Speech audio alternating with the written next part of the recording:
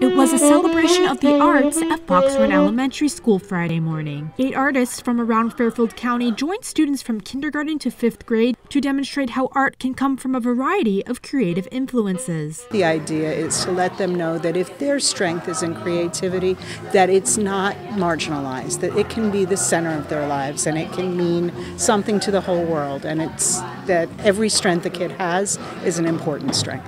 The annual event is sponsored by local volunteers and the PTO. Students played the piano and violin while also learning how to create fun characters with food and how to knit and draw. The artists who come down here today all not only volunteer their own time, but they go into their pockets. They have taken their arts that they do in their lives, that they grew up doing, and applied them into their adult lives. It gives the children an opportunity to build skills, not just performing skills to be a performer, but performing skills serve us all throughout life.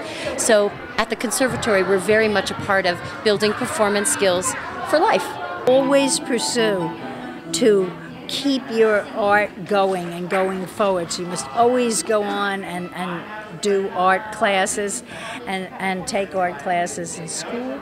And just keep doing it, because if you care enough and if you love it, you will make a go of it. In Norwalk, Priscilla Lombardi, It'sRelevant.com.